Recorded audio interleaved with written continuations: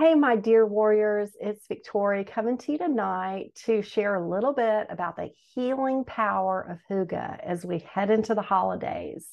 I'd really like to support you with some tools over this Christmas and the holiday season. So, I just wanted to read some excerpts out of one of my all time favorite books during my recovery, and it's The Little Book of Hygge. And it is profound, really. Danish Secrets to Happy Living. And this has transformed my life. And as a brain retrainer, and as brain retrainers out there, we know that it's so important to get our bodies into a healing state. And that includes safety because the body is in that limbic system fight or flight. And there is no better way to do it, in my opinion, is incorporating hygge into your life. So I'm just going to read to you a little bit about what it is. And it would be a wonderful book if you want to pick it up or listen to it on audiobook during the holidays. I think it would really enhance your holidays no matter what level of recovery you're at. If you're bedbound, this could just have a profound effect. And if you're busy but trying to pace with activities, it's also going to help you make some really good choices that are going to support you. So let's go ahead and dive in. It's just going to be story time. And so here we go. I've just picked out, as you can see, all my little colorful marks there, just to give you an idea of what hygge is. And after this, I'm going to do another video and go ahead and drop it at the same time with a hygge meditation so we can actually practice getting into a hygge state. And so the guy who wrote this he actually researches happiness. Isn't that a great thing? And he's from Denmark, and Denmark is always ranked as one of the top happiest nations on the planet. So he writes, hygge has been called everything from the art of creating intimacy to coziness of the soul and the absence of annoyance, to taking pleasure from the presence of soothing things, cozy togetherness, and his personal favorite, cocoa by candlelight. Hygge is about an atmosphere and an experience rather than about things. It is about being with the people we love, a feeling of home, a feeling that we are safe, that we are shielded from the world and allow ourselves to let our guard down. Or just be comfortable in each other's silent company, or simply just be by yourself, enjoying a cup of tea. So hygge can be done whether you're with people or you're alone. We are all tired after, so he gives this little vision of a very hygge moment that he had. He was spending the weekend with some friends at an old cabin. They'd been out skiing and they came back in to get the fire going. They were hiking. He says, we were all tired after hiking and were half asleep, sitting in a semicircle around the fireplace in the cabin, wearing big sweaters and woolen socks. The only sounds you could hear were the stew boiling, the sparks from the fireplace, and someone having a sip of mulled wine. Then one of my friends broke the silence. Could this be any more hygge? He asked rhetorically. Yes, one of the women said after a moment, if there was a storm raging outside. We all nodded. So we're going to explore a little bit more. And as I say, it's just a fascinating way to incorporate healing vibes into your day. And let's see, the next chapter is about light. Light is very important in hygge, creating an ambiance that's really soothing to the soul. And he says, no recipe for hygge is complete without candles. When Danes are asked what they most associate with hygge, an overwhelming 85% will mention candles. It is kind of an emotional happiness, an emotional coziness, a hug without arms. I think we can all use that, right? So here's the hygge manifesto. I'll just show you this picture. It's a very cute picture in the book. And the first one is atmosphere, turn down the lights. The second one is presence, be here now, turn off the phones. 3 is pleasure. There's a lot of food involved with hygge. Coffee, chocolates, cookies, cakes, candy, gimme, gimme, gimme. Number 4, equality. We over me. Share the tasks and the airtime. 5 is gratitude. Take it in.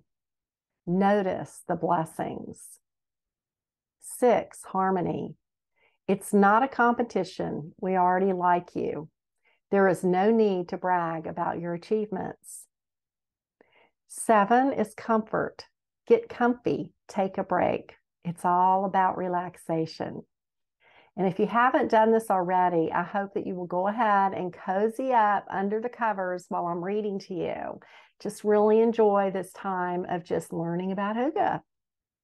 So number 8 is a truce. No drama. Let's discuss politics another day. 9, togetherness. Build relationships and narratives. Do you remember the time that we ... Number 10 is shelter. This is your tribe. This is the place of peace and security. So you can see how all of this, when you begin to create this intentionally in your life, it just adds so much to the healing factor of your body, because your body gets into, that relaxed state. So I would say for me, this has been huge in my recovery, and not only my recovery, but post CFS, really enjoying life, like really loving and just, how do I say, just enjoying the moment, savoring life in a sense. So by being intentional, we can really do that. So let's see, the next one I love, and I think this would be really helpful for any of you that are bedbound, but any of us that are struggling, this might be a really good idea. It's called the Hygge Emergency Kit.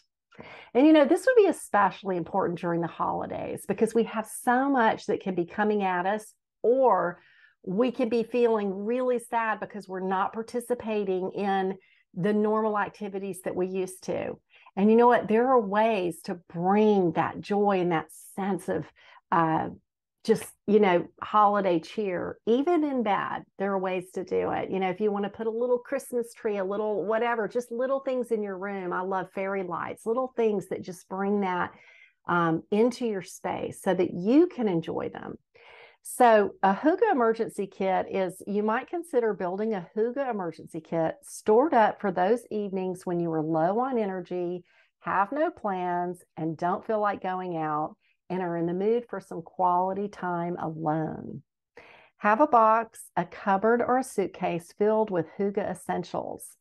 Some candles is number 1, some good quality chocolate. Number 3 is your favorite tea. Number 4 is your favorite book. It might even be this little Hygge book. Number 5, your favorite film or TV series. Number 6 is jam.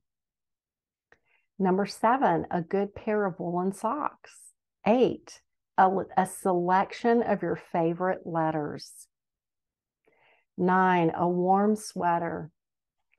10, a notebook. And I just want to read this little section to you.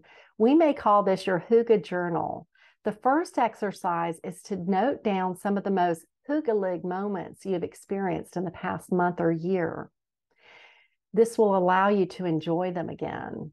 Sounds a little like brain retraining, doesn't it? Or my capture and bottle it technique. Think of what kind of Hyggelig experiences you would like to have in the future. This could be a bucket list of Hygge, if you will. Number 11 is a nice blanket. 12, a paper and pen. 13, he talks about taking time to write a handwritten letter. Think of someone who you're grateful for to have in your life and write to them to tell them why. 13, music. 14, a photo album. So those are some great ideas. And if I haven't mentioned this, the reason why he wrote this, of course, is because the Danes are so well known for their happiness, and I hope I introduced this with it, but Hygge is such an important part of their culture. And so as a researcher in happiness, he really came to realize that Hygge is so, important in their culture, and that it contributes so much to their happiness. And so I think this part, I'm going to skip one. We're going to come back to it. But I have come to realize that hygge may function as a driver for happiness on an everyday basis. Hygge gives us the language, the objective, and the methods for planning and preserving happiness and for getting a little bit of it every day. But hygge is also about making the most of what we have in abundance every day. Perhaps Benjamin Franklin said it best. Happiness consists more in small conveniences or pleasures that occur every day than in great pieces of good fortune that happen but seldom. So I'm going to go back to the part that I skipped, and I'm going to go ahead and close out in a minute. And we're going to go to another video, and I'm going to go into, it's called The 5 Dimensions of Hygge. And then, like I said, we'll do a little meditation around it to just help you ease into that. And it's just my hope for you that this season, you can really dip into some wonderful states that will support you, that you can surround yourself with ideas of hygge so that you can really encourage yourself through this season and feel happy and enjoy it. Because I know that when you're facing such a difficult challenge like chronic fatigue syndrome, sometimes that seems few and far between, but I found that when I began to implement hygge in my life, that it really fed my soul, and it turned what was such a difficult challenge into like something that was manageable and that I could actually enjoy my recovery. I mean, that was really what happened. It was like, it's turning something that's so difficult into something that you can actually begin to savor, because you're coming out of it. Even though you have your challenges and doubts, as I did, but as you look towards coming out of it, you're able to enjoy. And like I said, after recovery, this will be such an enhancement to your life. So anyway, with that, warriors, I'm going to shut up and go to the other video. So thanks for listening, and I wish you the very best this season. And I speak life, health, and wholeness over you.